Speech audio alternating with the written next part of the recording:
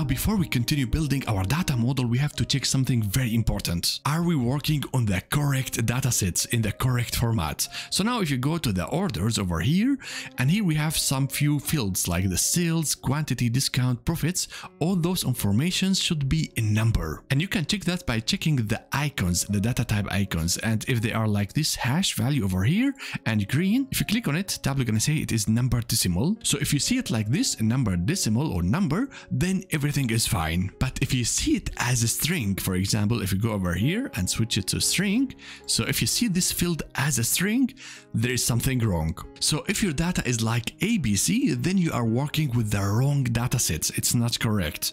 So you should see it like a number. So now the question is why it's wrong, why it's not correct, why Tableau didn't find it as a number. Well, there is different representations of the decimal separator in decimal numbers. Some countries like in Europe, we have a comma. But in many other countries like in USA, in Asia, we have a dot between the decimal number and the whole number. So now, for example, I'm now in Germany and my data is separated with a dot. What's gonna happen? Tableau will not understand this is a decimal number and it's gonna show it as a string. And that's why in the download link, I have prepared two datasets depend on your location.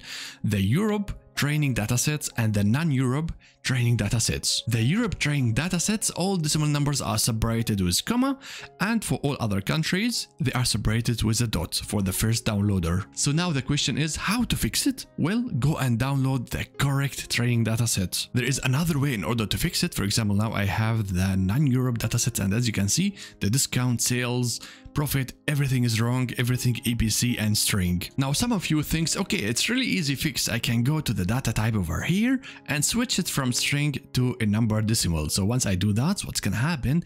Everything gonna be null, so it will not work because Tableau don't know how to convert those numbers correctly. So let's move it back to a string in order to see the data again.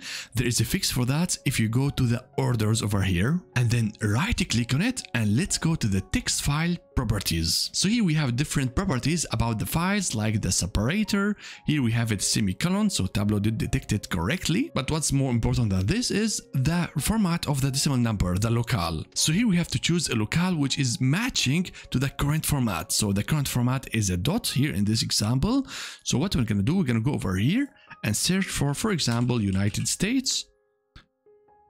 And as you can see, Tableau gonna understand the correct format and everything gonna be changed to a number. So the solution, either you're gonna use the correct datasets or you can go and configure the properties of each file. So I would say you can go and try United States or Germany until you have the data type number. So make sure that in the orders, all those informations is the data type number.